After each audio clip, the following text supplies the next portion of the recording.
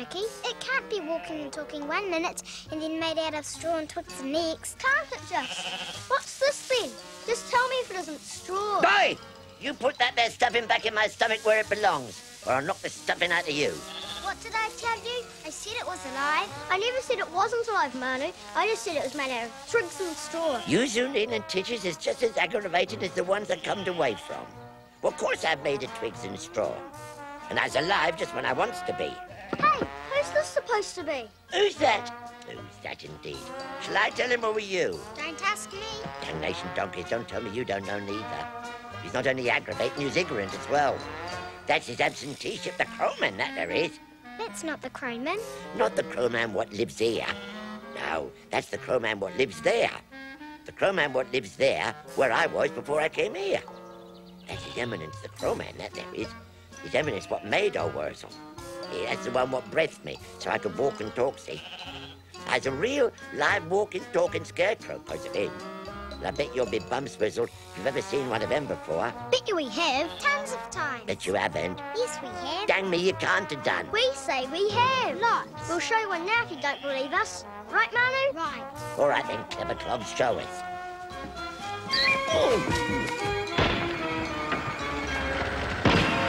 Worzel Gummidge, when will you learn it's your duty to stay put?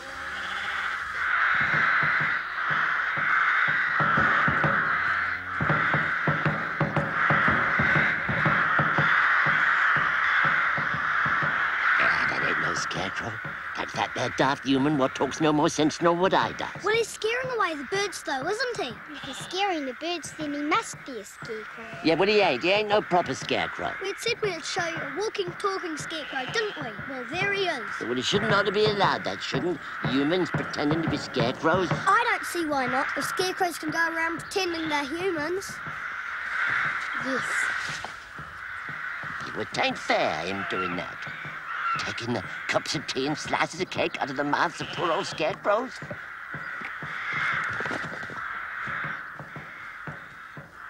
Tain't fair. Tain't fair at all, that ain't. Shouldn't ought to be allowed, that sort of thing. No, you shouldn't. Clumsy scarecrow! Hello, Aunt Sally. What you doing here?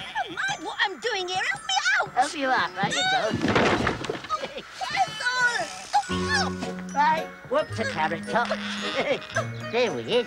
Hey, Aunt Sally. Why for was you wedged up tight in that there wheelie pig? Wedged up tight? I wasn't wedged up tight. I should have thought even an ignorant scarecrow could see the difference between someone who is wedged up tight and a lady what is sitting at her ease watching the parade go by. Parade? What parade's that then, Aunt Sally? Oh, the military gentleman. The military gent with the drum. What, him? He ain't no military gent. He's that there daft human pretending to be a scarecrow, is what he is. And a pretty poor job he's making of it and all. There's only one way that I knows of to scare birds proper, and that's you're supposed to stand up still like this. I wouldn't be seen dead standing like that. I wouldn't even be seen dead talking to someone who stands like that. Here, Aunt Sally. Supposing I were to get hold of one of them drumby things, would you talk to me then? I might. Who can tell?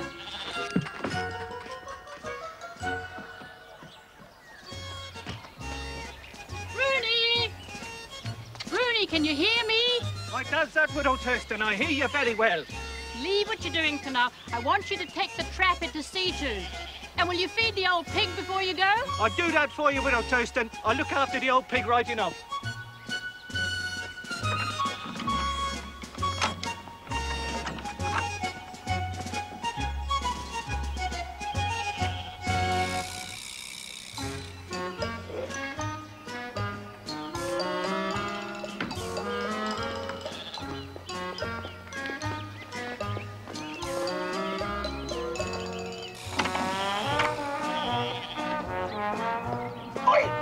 Mister! Hey, mister! Bring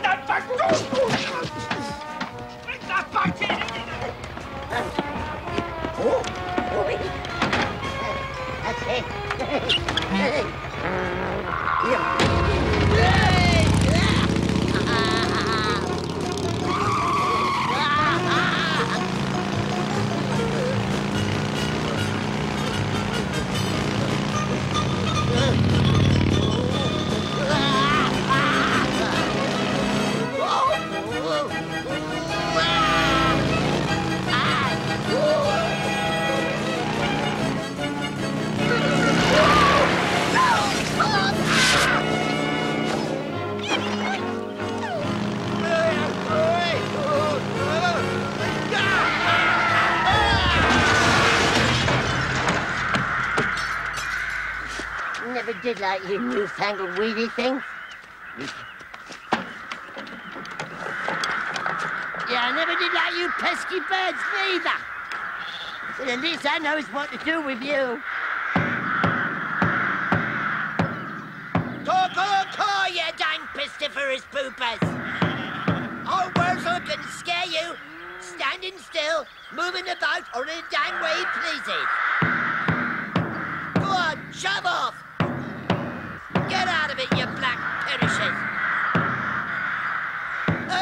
Old Worzel would scare you birdies as quick as falling off a...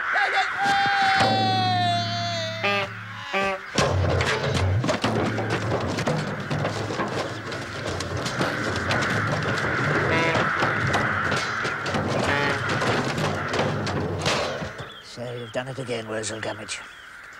Very well.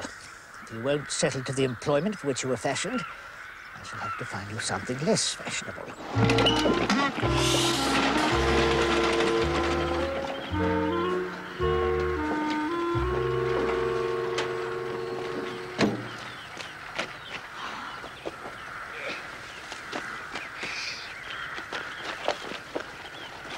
Really, Worzel, you really must pull yourself together.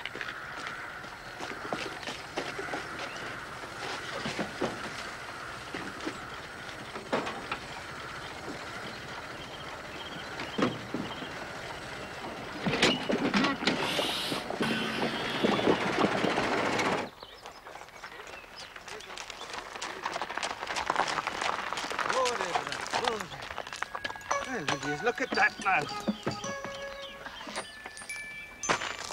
Not like a thing is that to be left lying around on a public highway.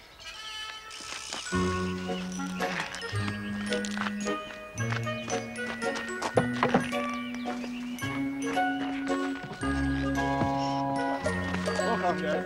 Walk on.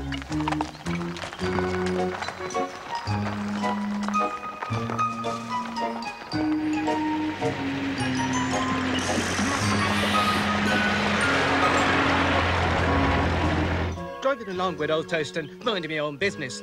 When would you believe it? There's this enormous great dolly lying in the ditch. That's no dolly, Rooney. What size of a child would own a doll that big? Been asking myself the very same question since the minute I clapped eyes on it. You know where I think it comes from, Rooney? The Museum of Folk History at Waka Waka. With old Toaston, I think you've hit the nail squared on the head. And that's where it's going back to. Just as soon as I've washed and ironed the poor soul's dress. While we're on the subject of wash day, Rooney, did you manage to pick up my shopping in Seatoon? I didn't, no. Mrs. Tiweki says to tell you she's run right out. I think I know the very fella that'll be after having some.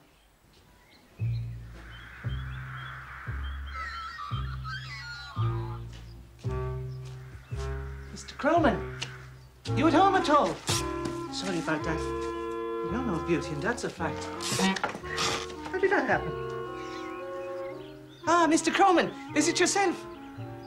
Yes. Do I strike you as a man who's taken leave of his senses? You're no more mad than any other, Paddy, if that's what you mean. But I had the distinct impression I'd just been kicked by this funny-looking scarecrow. Oh, I see. Oh, well, let me assure you, Mr. Rooney, there is a simple explanation. That is a kicking scarecrow. It has been especially designed to repel small animals of the field. Rabbits, weasels, stoats, and that sort of thing. It doesn't injure them, it simply kicks them out of the way. But how can a Secrets of the trade, Mr. Rooney. Here! You just mind what you're kicking. I'm not a stoat nor a rabbit neither. I'm afraid it hasn't taken to you, Mr. Rooney. It's taken to me, all right. If you'd care to, have a look round my stock. Yes, we have a wide range of scarecrow wear. The old-fashioned style, sacking trousers and overcoats, is still very popular, particularly with the older farmer. Next to it, we have something much more upmarket for the younger farmer. Denim. Very fashionable, as you know. It's a fine-looking garment at that. Yes, that colour combination has proved particularly effective. The starlings won't come within cooey of it. Here. What does this one here do? It looks as though he's dressed up to do damage to someone. Not unless you happen to be a seagull. He's been designed to scare birds on airport runways and military bases and places of that sort. Yes, and here we have a range of scarecrow parts. As you can see, I endeavour to use only the best materials. There's quality manuka, good strong straw, heart remove for the frame. What do you call this? Oh, she's a beauty, isn't she? Yes, I'm very pleased with her. That's my marine head. Don't tell me. To scare away the sharks. Well, not quite. No, actually, it's to scare away the shags and gulls from the local fishermen's nets. The nose, sir, that's, Well, yes, I always try to use local materials wherever I can. But you get a better idea if you step outside. I've several examples that might interest you.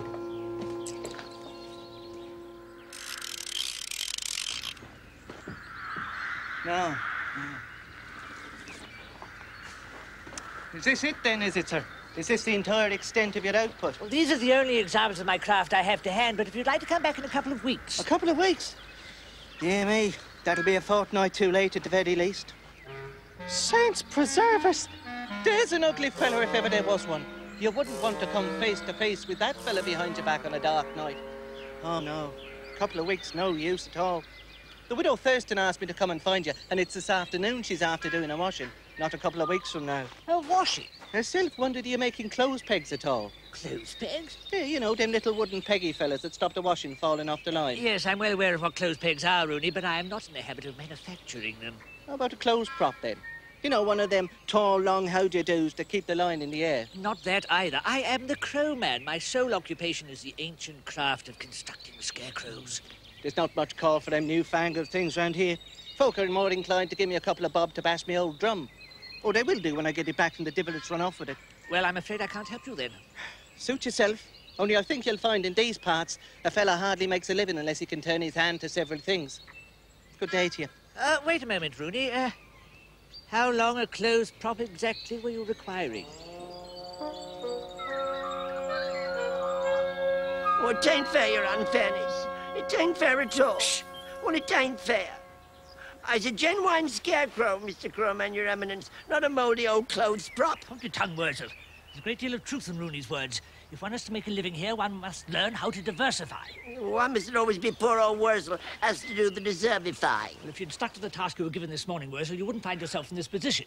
And besides, if I'm to learn how to make clothes pegs, you shall learn how to be a clothes prop for this afternoon at least. Yes, well, And one more word of complaint out of you, Worzel, and you shall find yourself learning how to be firewood. And believe me, Worzel, you would not like that. You would not like that at all. It ain't fair. It ain't fair one digi bit. Me danged arm's getting numbed already. Scarecrow for a clothes prop. Certainly makes the ugliest clothes prop I've ever seen.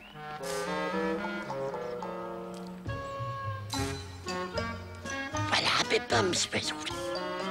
I'd recognize them clothes anywhere. Them's my Aunt Sally's clothes, those is. Fancy that. The whole world was standing out here, holding its intended clothes up to dry. Hang on a minute. If them's my Aunt Sally's clothes, why aren't my Aunt Sally in them? I'll knock a pretty head off her delicate shoulders, so I will, walking around without a stitch of clothes on. I'll take them back to her straight away. Yeah. God dang bums for alarm. I knew it was getting sort of nummy.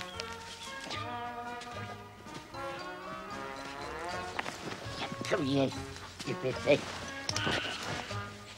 Where's my Aunt Sally? She must be around here somewhere. Aunt Sally?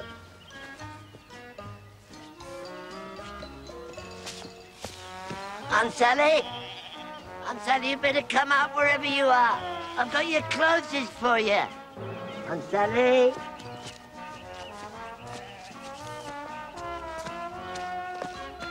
Aunt Sally? You in there? Aunt Sally? You in here, Aunt Sally? Aunt Sally? Oi, you silly sussy! What are you doing? Get away, you piece of pig. Leave my arm alone. Get out of here. Yeah. Aunt Sally? Aunt Sally? Aunt Sally? I know you're in there somewhere. Aunt Sally? Shove off! Oh, you're in there, is ya? Oh, no, I hate. And don't you dare go looking through this there window, so you'll know about it. I knows why you doesn't want me to look in through that there window. Oh, no, you don't. Oh, yes, I does. No, you don't, you disgusting scarecrow. And if you want to go trying to find out, you'll get a plump pot chucked at your head. Oh, you wouldn't chuck no plant pot at poor old Worzel, who loves you best in the old wild world? Never touch me. Here, Ansel, why for's you hiding behind that sofa? None of your business. It's 'cause you ain't got any clothes on, innit? No, it ain't. It is. You're in your bare wood. Your name. For your information, Worzel Gummidge, I ain't entirely in the altogether's. I happen to be wearing my unmentionables. What's unmentionables, Ansel? If you don't know, you ignorant, turnip-headed monstrosity, it's hardly for me to enlighten you. Yeah, well, it just so happens I does know, see? Because last winter when we had that hard frost, the Crow Man made me a pair of unmentionables. Warm drawers they was. He made them out of old sheep dip sacks. Is that what your unmentionables is like, Ansel? Oh, shove off, you disgusting scarecrow! You wouldn't talk to me like that. You see what I got down here. Just a prezi, Worzel. Is it for me? Well, it's a sort of prezi, Aunt Sally. Only thing is, it's yours already. It's your clothes. Hand them over! Say please. Hand them over, Worzel Gummidge, or I'll tear you to pieces with my bare hands, and then I'll feed you to Mrs. Thurston's donkey. Well, that's different. Here, then. Be a gentleman. Turn round.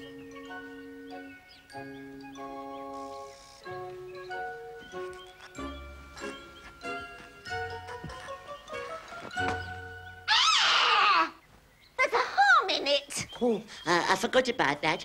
That's my arm, Aunt Sally, just in case you was wondering. And that's my hand at the end of it, and them's my twiggy fingers at the end of that. So I'd be very much obliged if you'd hand it over to me. Hand it back? I wouldn't so much as stoop to pick up the disgusting object up off the floor. Oh, please, Aunt Sally, please. I needs it, just to make the pair up. My dress? My pretty dress? What's happened to my lovely dress? Well, it's been washed, Aunt Sally. That's what's happened to it, by that there farming lady. And it was been held up to dry by your ever-loving Worzel, what was very honoured and pleased to do it for you. It is awful, and it pongs like a cowshed. No, it don't pong at all, Aunt Sally. Well, it don't pong at the cowshed. It pongs at the pigsty, perhaps on account of the fact that I dropped it in the pig swill. Oh, don't take on so, Aunt Sal. It'll hardly pong at all by the time it's been dried out properly. All you've got to do is hold it up in front of the that smoky, crackly thing what the smoke and flames comes out of. A fire, Worzel? What's one meaning a fire? But I'd rather you didn't say that word out loud, Aunt Sally. A big, blazing fire, Worzel? Oh, please, Aunt Sally, please. What a good idea. And there is a fire in here, Worzel. Only it ain't quite big enough, is it? Not to suit our purpose. Hey, well, I'd rather you didn't make it any bigger, Aunt Sally. Not just yet. Not until I's gone. I can't make it no bigger, Worzel. Alas and dreary me, because I ain't got nothing to stoke it with. Oh, why, bless my pretty little face and delicate hands. Just the thing. A dirty old bundle of straw and twigs. What a coincidence. Well, it ain't just a bundle of straw and twigs, Aunt Sally. That's my arm, if you like to cast your mind back. So give it to you. No! Yes! No! Yes! No! Yes!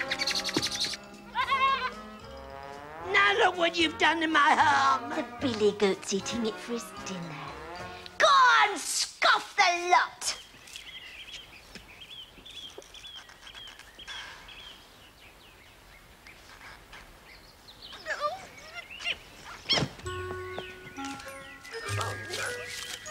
Mr. Crowman! Well, will you look at that? Look at what? That big doll. If I was standing in a court of law, I'd swear I washed and hung that dress out an hour ago. Am I going mad or something? Don't answer that, Rooney, or you'll regret it. Well, I can't take it to the museum in that state. I have to do it all over again.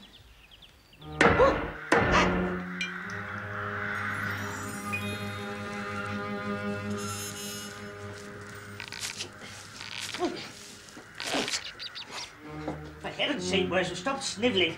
Dry your eyes and blow your nose. Oh, begging your pardon, Your Magnificence, but I can't. Of course you can.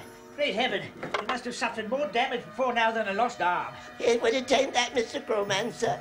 It ain't that at all. You see, I can't blow my nose and wipe my eyes because the hanky's in my trousers pocket to the side of the one I's got an hand on. am I going to do with you, Worzel? I don't know, Your Magnificence. I've set you 2 simple tasks to perform today, and you've let me down on both of them. There, how's that? Worzel!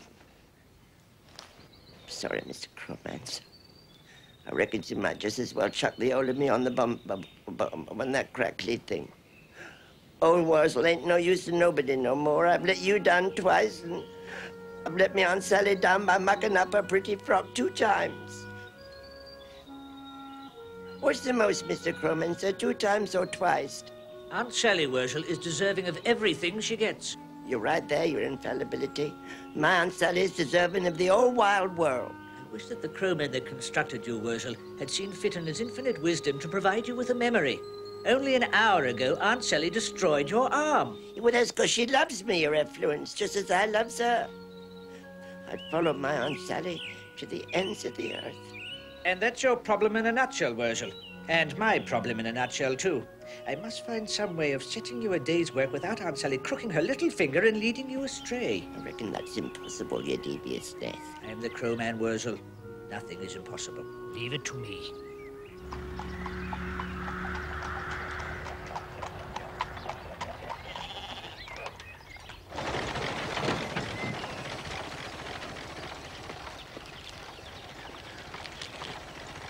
Thank you, Your Eminence.